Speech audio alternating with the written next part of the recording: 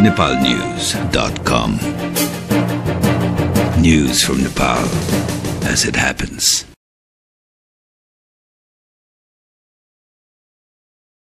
Nepal public विश्वविद्यालय संघले विगतदेखि public विश्वविद्यालय खोल्ने बारेमा माग राख्दै आएको छ। सो माग जायज छ वा छैन भनेर त्यसको औचित्यको बारेमा आज राजधानीमा नेपाल पब्लिक विश्वविद्यालय सम्भाव्यता अध्ययन र स्थापना विषयक अन्तर्क्रिया गोष्ठीको नेपाल पब्लिक विश्वविद्यालय गठित कार्यदलले आयोजना गरेको छ।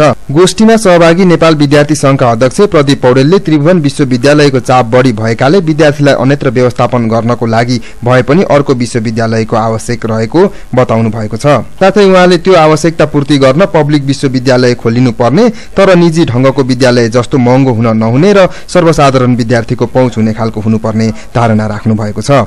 यो सन्दर्भमा नेपाल विद्यार्थी संघको दृष्टिकोण हामी कसरी राख्न चाहन्छौँ भने वास्तवमा अहिले त्रिभुवन विश्वविद्यालयको भार अत्यन्त बढी छ। करिब चाहिँ 4 लाख भन्दा बढी विद्यार्थी यो विश्वविद्यालयमा अध्ययन गर्ने गर्छन् र एउटा विश्वविद्यालयको व्यवस्थापनले यो सबै विद्यार्थीहरूलाई चाहिँ उचित सुविधा दिन सक्दैन। विश्वविद्यालयको परीक्षामा समस्या छ, नतिजा निस्कने कुरामा समस्या छ, विश्वविद्यालयको प्राध्यापकहरूमा समस्या छ, कर्मचारीहरूमा समस्या छ, विश्वविद्यालय क्याम्पसहरूमा भौतिक पूर्वाधार पुगेको अवस्था छैन। त्यसैले यति ज्यादा विद्यार्थी भएको विश्वविद्यालय मलाई लाग्छ संसारमा बिरलै भेटिन्छ। त्यसैले त्रिभुवन विश्वविद्यालयले आफूसँग रहेका विद्यार्थीहरूलाई चाहिँ अर्कै व्यवस्थापनमा हस्तान्तरण गर्न जरुरी छ।